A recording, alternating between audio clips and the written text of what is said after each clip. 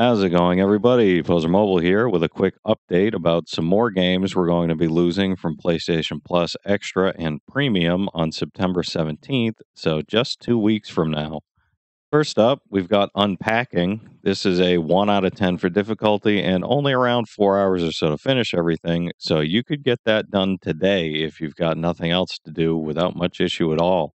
Next, we've got 13 Sentinels Aegis Rim.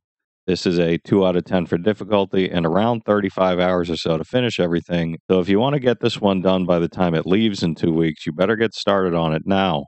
Next, we've got Sniper Ghost Warrior Contracts 2. This is a 4 out of 10 for difficulty and around 20 hours or so to finish everything, so pretty doable if you're into this type of Hitman-style contract shooters. Just be aware there's a few buggy trophies, so you might have to give it a few tries.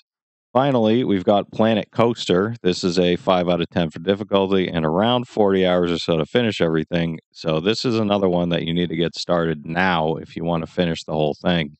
All right, that'll do it for me, though, everybody. It's a bummer when they decide to pull games with such short notice, especially for us trophy hunters, but I figured I'd let you know what you'll be losing in a couple weeks, just in case you want to go for any of these platinums while you still can.